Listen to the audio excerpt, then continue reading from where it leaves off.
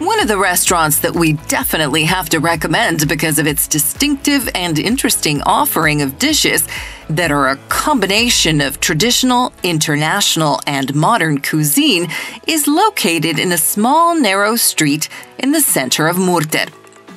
Boaters will be delighted by the Captain's Club, where they can enjoy top-quality homemade lavender and oil gins and other interesting drinks, prepared carefully and professionally by excellent bartenders.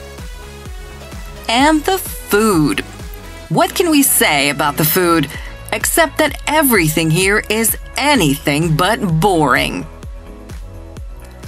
Whether you order cream of shrimp soup with rosehip foam, cream of almond and truffle soup, sea bass fillet on a bed of fregula with black cuttlefish, purple sweet potato gnocchi with prawns, tuna on wasabi puree with black polenta sponge with cuttlefish and lemon foam, or gravlax with salmon marinated in beets on avocado and a mix of green salads.